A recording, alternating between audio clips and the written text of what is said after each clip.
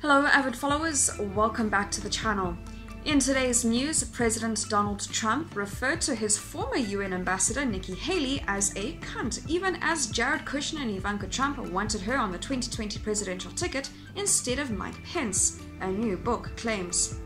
John Bolton, the president's former national security advisor, reveals the details in his forthcoming book, The Room Where It Happened, a White House memoir, a copy of which was obtained by DailyMail.com and a clash over its publication. Bolton recalled a time in the Oval Office with the president who complained about how much he disliked his then Secretary of State, Rex Tillerson. During the conversation, Bolton claims Trump told him about a dinner the president had with Haley and Tillerson, where Trump alleged it was Tillerson that called her a cunt. The president claimed Tillerson said to Haley, "You're nothing but a cunt and don't ever forget it." Bolton admitted in his memoir that he wondered if Tillerson actually said it, noting that in the most administrations such a remark would have gotten some person fired. "And if he hadn't, why did Trump tell me he had?" Bolton wrote.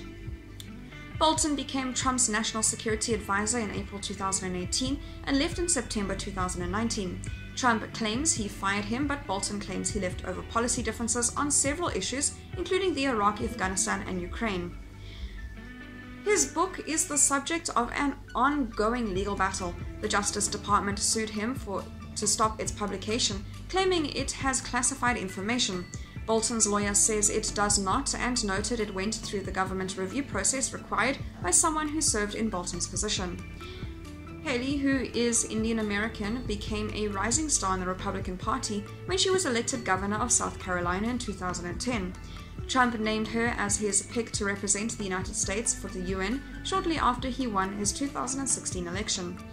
She was quickly and easily confirmed by the Senate 96-4, but left the job on December 31, 2018.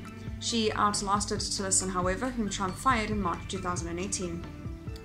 Haley announced, to much surprise and fanfare, in October 2018, she would leave her plum post at the end of the year, a pronouncement made in a pomp and circumstance in the Oval Office meeting. At the time, Haley lavished praise on Ivanka Trump and Jared Kushner, the president's daughter and son-in-law, who serves as advisors in the West Wing and are power center in the Trump administration. "I can't say enough good things about Jared and Ivanka," Haley said at the time of the couple, who were considered her biggest allies in the White House. "Jared is such a hidden genius that no one understands," Haley gushed, citing his work on the renegotiating NAFTA and his various trade deals. "Ivanka has just been a great friend," Haley added. She said the couple do more behind the scenes in the Trump administration than people realize, although she did not offer specific examples. "They do a lot of things behind the scenes that I wish more people knew about because we are a better country because they're in the administration," Haley said. But there could be more to the optics than Haley thanking her friends. Bolton reveals in his book that Ivanka and Kushner wanted to jettison Vice President Mike Pence from the 2020 ticket and replace him with Haley. He reveals Trump asked him about the idea around the holidays in 2018 as Haley was wrapping up her tenure in New York at the UN headquarters. Trump also raised the widespread political rumor he would dump Pence from the ticket 2020 and run instead of Haley, asking what I thought. Bolton wrote, "White House gossip was common that Ivanka and Kushner favored this approach, which tied in with Haley's leaving her position in the UN ambassador in December 2018, thus allowing her to do some politicking around the country before being named the ticket in 2020. The pros were seen as Haley would bring women to Trump's side. The cons were he would lose the party's evangelical base who opposed Pence. Bolton writes he told Trump it was a bad idea to jettison someone loyal, and that doing so risked alienating people he needed, who could stay home even if they didn't vote for Trump's opponent, without necessarily generating new support because of the replacement." He also said of Haley's departure from the administration, "Few doubted the 2024 race for the Republican presidential nomination had begun now.